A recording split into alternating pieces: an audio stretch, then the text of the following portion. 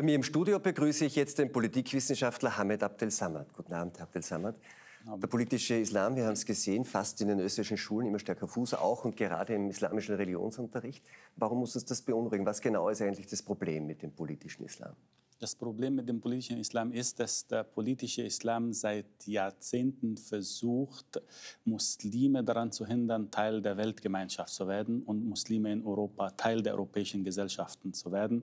Der politische Islam hat eine Agenda, hat er es nicht geschafft, gänzlich in der arabisch-islamischen Welt durchzusetzen. Es gibt jetzt mehr Säkularisierung dort als in Europa. Der politische Islam verliert seine Legitimation in der islamischen Welt, bekommt aber ein Rettungsboot in Europa, bekommt Infrastrukturen, hat Einfluss auf Bildung. Es ist eigentlich ein Skandal, dass wir 2019 mitten in Europa islamistische Gruppierungen, Antidemokraten, die einer mittelalterlichen Ideologie folgen, Aufgaben in Bildung und Integrationsarbeit und sogar in Antiradikalisierungsarbeit geben. Das ist ein Witz. Das heißt, die Unterstützung, die der politische Islam hier bekommt, besteht darin, dass die Politik ihn als vollberechtigten, gleichberechtigten Gesprächspartner akzeptiert, wie etwa, weiß ich nicht, die katholische Kirche oder die... Ja, wir haben uns ein Monster geschaffen und wir dachten, indem wir mit dem politischen Islam kooperieren, behalten wir die Kontrolle über die muslimischen Gemeinschaften.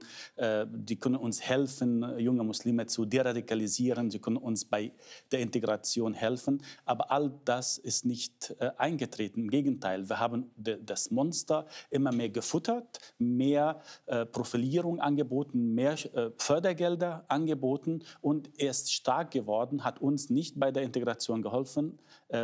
Je mehr Gelder der politische Islam in Österreich oder in Deutschland bekommt, desto mehr Erdogan-Kult haben wir, desto mehr Radikalisierung haben wir, desto mehr Desintegration haben wir.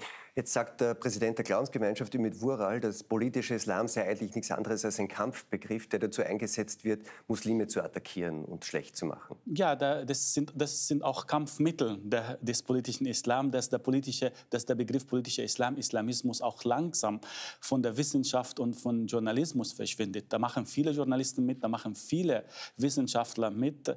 Zunächst wurde Islamkritik verpönt, jetzt wird Islamismuskritik auch verpönt. Das ist ja die Strategie des politischen Islam. Man will keine Kritik haben und man verknüpft immer Kritik an Erdogan, Kritik an solchen Äußerungen oder eigentlich Probleme in der Schule. Diese Kritik wird als antimuslimischer Rassismus. Warum machen die da mit? Journalisten, Politikwissenschaftler, Soziologen, wie Sie sagen, im akademischen Bereich. Warum tun die das? Also jeder hat sein Motiv. Also die Politiker wollen natürlich die Wirtschaftspartner in Saudi-Arabien, Katar und der Türkei und auch im Iran nicht verärgern. Diese Länder haben ihre Lobbyisten, auch in der Wissenschaft leider. Es fließen auch viele Gelder in Zentren, nicht nur in muslimischen Zentren, sondern an Universitäten. Und diese Zentren beschäftigen sich mit Themen wie Islamophobie, antimuslimischen Rassismus und versuchen, jede Kritik zu unterbinden. Und der weiße Mann hat schlechtes Gewissen gegenüber der Dritten Welt und wegen Kolonialismus. Und dem gegenüber steht die Opferhaltung von den Glaubensgemeinschaften. Und ein Paar hat sich gefunden. Wenn die das jetzt schaffen, ja, die Vertreter des politischen Islam in die Schulen zu kommen, über die Lehrbücher, über den Religionsunterricht, welche Veränderung, welche gesellschaftliche Veränderung wollen die eigentlich einpflanzen bei den Kindern? Was wollen die? Erstens, sie haben es geschafft. Also sie haben unser Bildungssystem infiltriert. Der Wiener Stadtrat hat gesagt, wir verhandeln nicht über Demokratie und über Freiheit. Leider muss ich ihn enttäuschen, wir verhandeln die ganze Zeit über unsere Demokratie und unsere Freiheit. Diese Leute haben jetzt Aufgaben in Bildung, in den Medien und sie versuchen, die islamische Gesellschaftsordnung, aber auch langsam die islamische Rechtsordnung auch in die Politik und in die Bildung zu bringen. Würden Sie also so weit gehen, dass diese Leute versuchen, die Religionsfreiheit, die es bei uns gibt, dazu benutzen, um sie später einzuschränken? Ja, das ist ja das Paradox. Sie sind diejenigen, die am meisten von der Religionsfreiheit profitieren, aber zur Religionsfreiheit gehört auch Religionskritik. Und das ist ein Gesamtpaket für mich. Aber sie wollen nur einen Teil davon, die Hälfte, Religionsfreiheit für sich. Aber nicht Religionsfreiheit für einen Moslem, der kein Moslem mehr sein will. Oder für einen Ex-Moslem, der jetzt den Islam kritisiert und Mohammed kritisiert.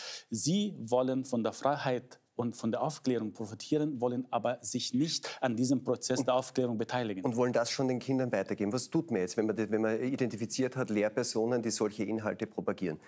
Sollten die nicht mehr unterrichten dürfen? Was müsste der Staat jetzt tun? Um bei dem Bild vom Monster zu bleiben, wir haben uns ein Monster geschaffen und haben ihn gefuttert und groß werden lassen. Jetzt müssen wir das auswerten, was hat uns das gebracht, wie sehr das uns geschadet hat. Wir merken, es hat uns mehr geschadet als... Man muss das Monster wegschaffen. Man muss gegen Förderung gekürzt werden. Antidemokraten dürfen in keinster Weise, nicht im Namen der Toleranz oder der Demokratie, dürfen sie Aufgaben in Bildung, in den Medien übernehmen. Sie müssen entlarvt werden, auch für die Öffentlichkeit und als Antidemokraten auch aber jetzt hat der Stadtrat gesagt, er möchte, dass der Staat die Kontrolle übernehmen kann, auch nicht nur über das Wie, sondern auch über das Was dort unterrichtet wird. Ist das wirklich sinnvoll, dass der Staat dann sich seinen Islam in der Schule zurechtzimmert, wie er ihn gerne hätte? Nein, aber wer zwingt der Staat überhaupt, den Islam in ein Klassenzimmer zu bringen und vor allem den konfessionellen Islam? Ich habe überhaupt nichts dagegen, dass Kinder unterrichtet werden über die Grundlagen des Islam, über die Geschichte des Propheten, aber von einem neutralen Experten, von einem Lehrer, der nicht dieser Konfession und vor allem nicht der Glaubensgemeinschaft angehört, weil diese Leute in dieser Glaubensgemeinschaft, die sind einer bestimmten Ideologie verpflichtet und sie können nicht eine Form des Islam unterrichten, die offen ist für Selbstkritik und auch für Freiheit. Aber wenn Sie das hören, heißt das, dass im Grunde wir und vor allem unsere Politiker immer noch eigentlich vollkommen naiv sind im Umgang mit der Ideologie des politischen Islam? Wir sind naiv und wir haben ein weiteres Problem natürlich, weil wir natürlich auch Staatskirchenrecht, ich weiß nicht, wie es in Österreich heißt, aber auch die Beziehung zu den Kirchen, weil die Kirchen die gleichen Aufgaben haben. Jetzt glaubt man, jetzt können wir das Gleiche auch dem politischen Islam oder den Glaubensgemeinschaften geben. Aber diese Glaubensgemeinschaften sind nicht durch den Prozess der Aufklärung gegangen. Und auch diese Bildungsgeschichte und Kulturgeschichte Europas ist anders. Aber dort liegt vielleicht ja auch drin die Unterstützung, die islamischen Gemeinschaften, auch die dem politischen Islam angehören, durch die Kirchen kriegen, weil die würden dann auch fürchten, dass sie was verlieren, weil der Staat kann ja schwer nur die anerkannte Religion Islam aus der Schule mit dem konfessionellen Religionsunterricht rausholen. Da müssten dann auch die anderen gehen und deswegen unterstützen sie wahrscheinlich eigentlich die islamischen Communities. Das ist das gleiche Problem, wie wir es in Deutschland haben. Die Kirchen fürchten um ihre Privilegien, aber am Ende müssen die Kirchen eine Entscheidung treffen und die Zivilgesellschaft und die Politik. Wollen wir alles beim Alten bleiben und das Monster des politischen Islam wächst weiter, dann ist es irgendwann nicht mehr rückgängig zu machen. Es ist jetzt schon zu spät gerade.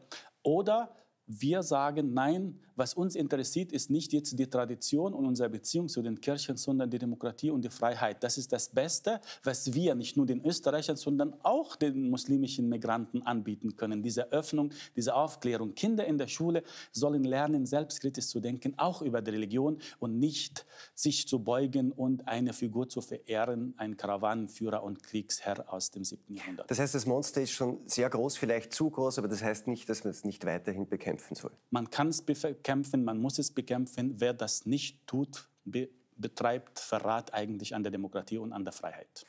Herr Abdel-Samad, vielen Dank für dieses Gespräch. Schönen Abend. Dankeschön.